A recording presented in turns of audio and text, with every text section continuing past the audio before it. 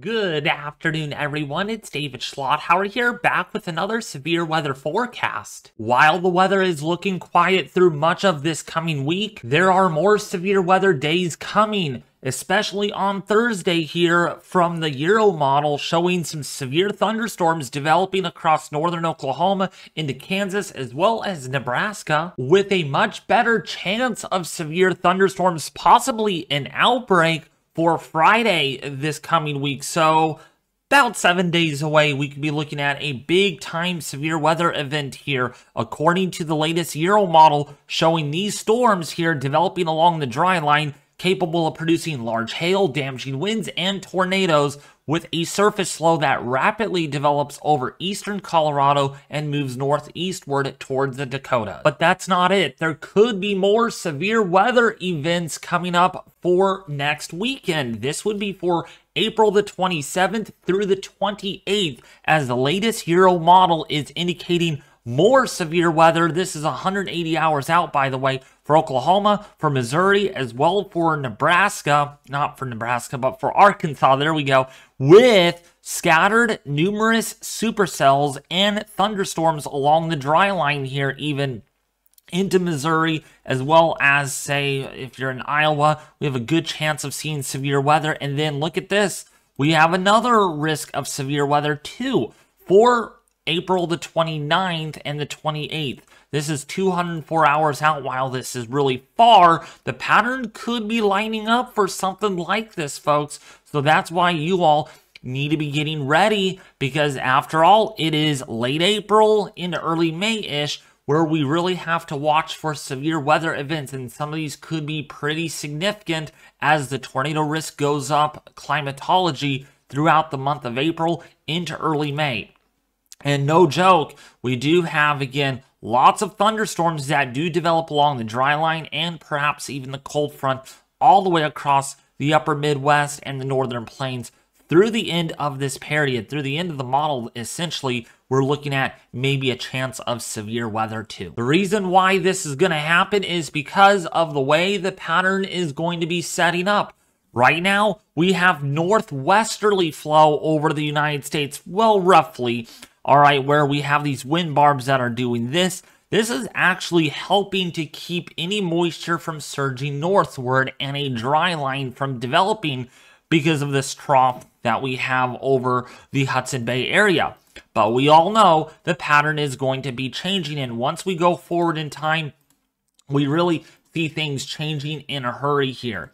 All right, and this is why we always watch for these futures, right? So going forward, we can see there's one trough, right, that's going to bring maybe a threat for severe weather, maybe for Tuesday and a Wednesday, but nothing too significant. But then look what happens. Our first trough ejection moves into the high plains. That's going to kickstart the first day. That would be Thursday for severe weather into Friday.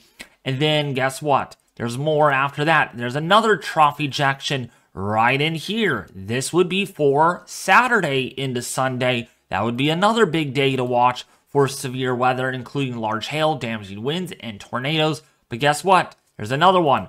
Look at here. Maybe another little bit of energy ejecting. One right here, and then maybe another one, and then maybe another one behind it. And as long as we have this kind of anemic looking large-scale trough across the west, we have ridge across the east, we get southwesterly flow in between, that's going to trigger more moisture advection, and that's going to get some severe weather going along the dry line from, say, central Texas into Oklahoma, perhaps all the way up north into Minnesota, Wisconsin, and Iowa, including for Nebraska. So again, really, the days in the short term, rather short term, will be on Wednesday or Thursday and Friday. And when we look at all the moisture that's going to be advecting northward, here is how it's going to look. Take note of those dew points across Texas. Not so bad, right? But by the time we go into the middle of this week, moisture begins to return northward. So this is for Wednesday morning on the 24th of April. And then look at this. We start to gain 60s and 70 dew points in Texas and Oklahoma. So by the time that surface low develops, we have a pretty sharp dry line here, where we have dew points in the 20s on one side of the dry line, where we have a lot of high moisture content on the eastern side, where we have dew points in the mid 60s, perhaps some low 70s, and that's not it. Look it just sticks around. So I think once this pattern sets up, we're going to see repeated look here with moisture going up, going northward like this, going around where we have a ridge here over the eastern seaboard, where we have a trough that is across the west. And again, that's going to help to encourage a lot of this moisture to return northward, and that's going to lead to a lot of instability, as we can see here, with up to about 1 to 2,000 joules of surface base cape and mixed layer cape, which is the amount of energy for thunderstorms. Once they develop, they could use this energy of becoming really strong, perhaps producing large hail the size of golf balls, and perhaps some damaging winds and tornadoes. And when we go forward, we can see enough thunderstorm juice right along that dry line in the high plains. And wherever we have that sharp dry line, and if it bulges out, we can get some crazy stuff going. And that seems to be happening here. By the end of the model run from the Euro, we have up to almost 3,000 joules of cape. And look at this, it can get even higher. Look at right around Texas. We have up to almost 4,000 joules of mixed layer cape, which is more than suitable for severe weather. And because of that, the Storm Prediction Center has highlighted a risk for severe weather on day 6 for northern Texas, for western Oklahoma, and for western Kansas. This is not just the first in a several amount of days we could be looking at severe weather. We are also looking at it for day 7. Yes, folks, day 7. The Storm Prediction Center has highlighted a slight risk for severe weather, all the way from, say, Iowa into western portion there of Illinois, into much of Missouri, eastern Kansas, if you are in central and northeastern there of Oklahoma, northwestern Arkansas, and eastern Nebraska, under the risk for severe weather. Now, while day 8 there's nothing for day 8, I promise you right now, they're probably going to be highlighting something in their next outlook for day 7, because we're going to be looking at a string of severe weather days like we had just recently, but only this could be a little bit more significant because of the fact we're seeing a lot of that moisture, instability, and wind shear coming together. And so I think there's going to be more days highlighted. Right now, it's just day 6 and day 7. Now, before I do end the video, I do have a few important announcements that I do want to share with you all, because this is fairly important, as my second Atlantic Hurricane Seasonal Outlook will be released on May 1st. That's a Wednesday. So please mark your calendar if you haven't already. Now, because I have school, that might be delayed a little bit. So probably thinking about 2 or 3 p.m. Pacific Daylight Time, that video will be released. That would be 3 or 4 p.m. Mountain Daylight Time, or about 6 or 7 o'clock Central Daylight Time, or about 6 or maybe even 8 o'clock for Eastern Daylight Time. Please mark your calendar for that, because we do have more agencies that did release their numbers, so you do not want to miss that video at all, including my own. I have updated my numbers for the Atlantic hurricane season myself.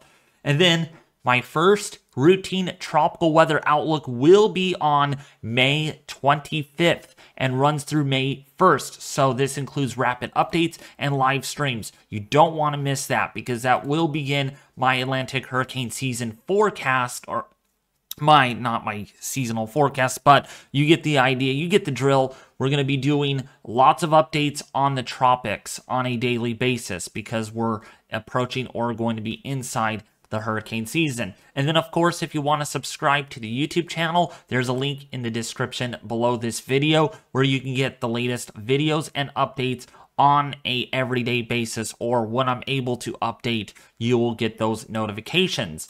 And then, of course, if you want to follow me to get the latest updates, there's a link in the description to my Twitter, or what you call X. Yes, I wanted to correct that. It's either called X or Twitter, how you ever want to call it. It's kind of a subsidiary of Twitter. But anyways, if you want to get latest updates on there, you can. And also, If you want to be part of the Discord server, if you want to join today, it's 100% free. There is no cost whatsoever. There's a link in the description below this video, an invite link where you can join today. All right, I highly encourage you all to join, and that way you get also updates in there. And some of you members in there are also hurricane enthusiasts, so we'll be able to keep you all updated throughout the hurricane season. But anyways, thank you all for watching today's video. If you did like it, consider liking, subscribing, and sharing this video with their family and friends on social media. And I'll be back with you more soon with more updates on this active weather pattern coming.